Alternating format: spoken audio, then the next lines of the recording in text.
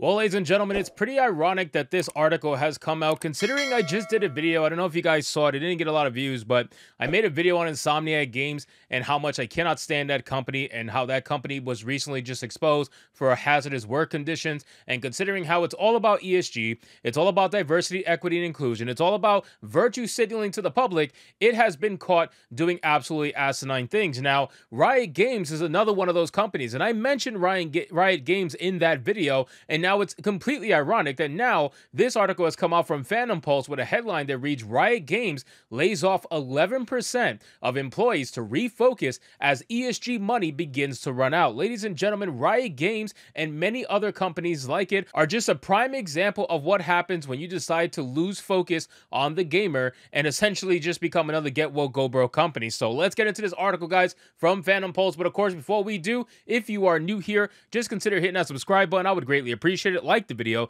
to push us out into the YouTube algorithm, and consider subscribing to my manga channel. The links are in the description box below in my link tree. I would love to see you there. So the article reads, Riot Games CEO Nicolo Laurent announced layoffs of around 530 employees, representing 11% of the company's global workforce. This difficult decision was made to shift Riot's focus and make the company more financially sustainable after significant investments in new games and experiences failed to pay off as expected, Laurent explained. And then Laurent, there's a quote here, Laurent, that says this decision means we're eliminating about 530 roles globally, which represents around 11% of our workforce, with the biggest impact to teams inside, or I should say outside, of core development. This also sadly means that we'll be saying goodbye to many talented colleagues and friends across all areas of Riot. Well, I don't feel bad, okay? I don't feel bad for Riot because Riot has made certain decisions and choices that I am extremely against. A lot of people have a big problem with Riot as a company as a whole. They've been caught doing so many things. They've had lawsuits made against them. They've been exposed for almost as many things as Activision Blizzard, and yet they're still standing and they're dealing with this, and now they had to let go of 11% of their workforce. I don't feel bad at all. And the funny thing is, it's never the CEOs that ever get hurt by this. It's always the lower guy, right? So all these ESG decisions that these companies make, it's never the people making those decisions that actually get affected by it. That very rarely happens. You know, we saw that with Bud Light, with the VP. We saw her get let go, you know, quietly, but we saw her get let go. But that very rarely is the case. It usually is the bottom people that get let go for the decision of some idiot at the top. The idiot at the top almost never gets let go unless it's so extreme of a bad decision that they have no choice but to essentially step down.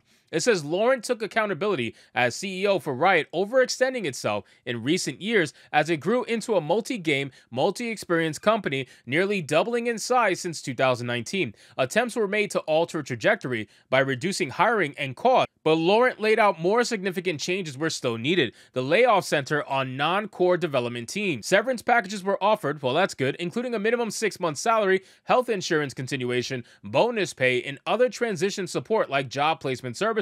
Laurent stressed treating impacted employees with respect and grace during this difficult time. Well, that is a plus. I'm glad that they were at least able to give them a 6-month salary and health insurance continuation. So I will say props on that regard, but that doesn't make up for the fact of why you're letting them go in the first place. You definitely expanded way too much. I'm not even going to get into the gaming aspect of Riot Games, but they definitely did way too much. They're a company that saw success, obviously, with League of Legends, and they decided to expand exponentially, and it was just too much at once. So that was a bad business decision, but their whole ESG aspect of their company, that shit is unbelievably annoying, and it's very sickening overall, because just like Insomniac Games, Riot doesn't care about ESG at all. Deep down, these companies don't give a shit. They have some of the most toxic work environments. They have some of the highest sexual harassment cases made against them, and yet they want to preach about women are the future, diversity, equity, inclusion, all this nonsense. We know you don't actually mean it. You're just doing it because it makes you look good in the public eye. So yeah, I'm glad that they're getting a severance package, but ultimately, Riot as a whole, the company as a whole, I don't care what happens to them. It says, today we're a company without a sharp enough focus, and simply put, we have put too many things underway. Some of the significant investments we've made aren't paying off the way we expected them to. Our costs have grown to the point where they're unsustainable, and we've left ourselves with no room for experimentation or failure, which is vital to a creative company like ours. All of this puts the core of our business at risk. Laurent reiterated Riot's commitment to League of Legends, Valorant, teamfight tactics, Wild Rift, and R&D exploration. Some teams will be reshaped for more effective development. Riot will also continue investing in esports and entertainment around its games. However, Riot is making adjustments to some R&D efforts and rethinking enterprise support levels, according to Laurent. Additionally, Legends of Runeterra will see team size reductions and a shift in focus to its Path of Champions PvE mode, as the game hasn't been financially viable. Riot Forge will also be sunset after one more release. But as I've dug in with leaders across Riot, it's become clear to all of us that these changes aren't enough. We have to be able to focus our business and center our efforts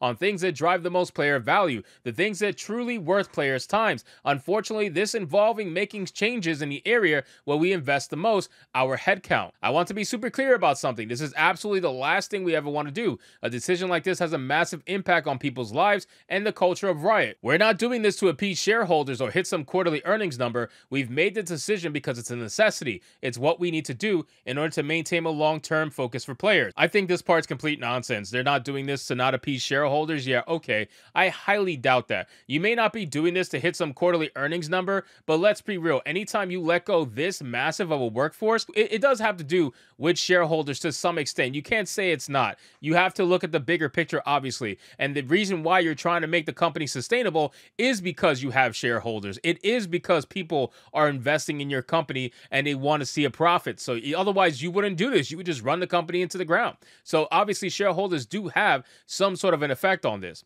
It says Laurent apologized to the departing rioters and thanked them for their service and dedication. He recognized uncertainty created for remaining staff, but assured Riot's ambitions remain strong to emerge stronger and more focused on players. Oh, and to maybe save some of the ESG money to pay for the headcount fair and square. So it looks like Riot Games is suffering a little bit. Clearly, they're suffering from expanding way too fast, and that's very, very reminiscent of different companies that all did the same exact thing. But ultimately, they're going to try to do ESG no matter what. That's how they're going to get their funding. That's how they're going to get their money. And even if the ESG money does slowly start to run out, they always will have League of Legends to fall back on. So they're going to start firing people even more after this. I guarantee you, the 11% is only the beginning. They're probably going to fire another 10% or so in the future in the next year or two if things don't pan out and start looking better for them. Because at the end of the day, if you're not bringing enough money to support the company, you're going to have to start letting people go more and more and more. And this is only the beginning